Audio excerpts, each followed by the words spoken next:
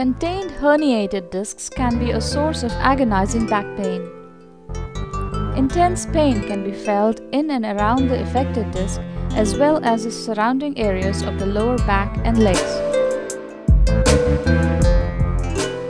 These discs, sandwiched between the spinal vertebra, are composed of two parts: a hard protective shell called the annulus and a soft spongy tissue at the center, or the nucleus.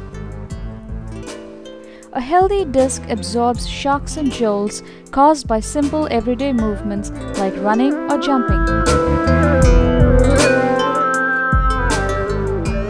If the annular ring or the protective shell of the disc is damaged by injury or by normal aging process, a portion of the shell can give way to pressure from the spongy nucleus, causing a bulge outward.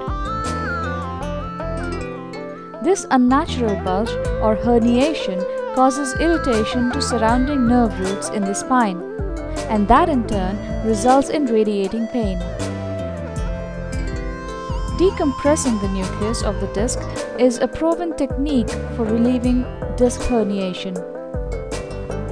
Disc nucleoplasty is a recent and significant leap forward in disc decompression therapy.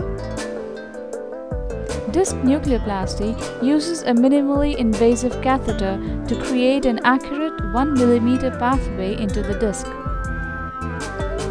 A micro-engineered alloy transmitter is introduced into the disc. Radio wave signals are then sent through the transmitter into the nucleus.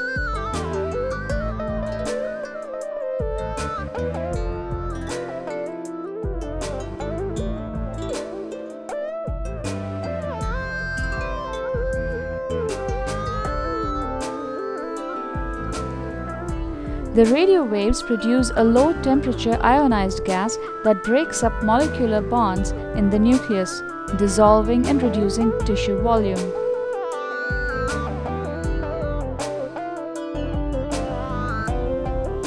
When the injection procedure is complete, the transmitter is withdrawn. The removal of nucleus tissue relieves pressure on the disc shell, allowing the bulge to recede, so the disc no longer irritates the adjacent nerve root. The entire procedure takes 20 to 30 minutes, and the patient can walk out of the hospital within an hour.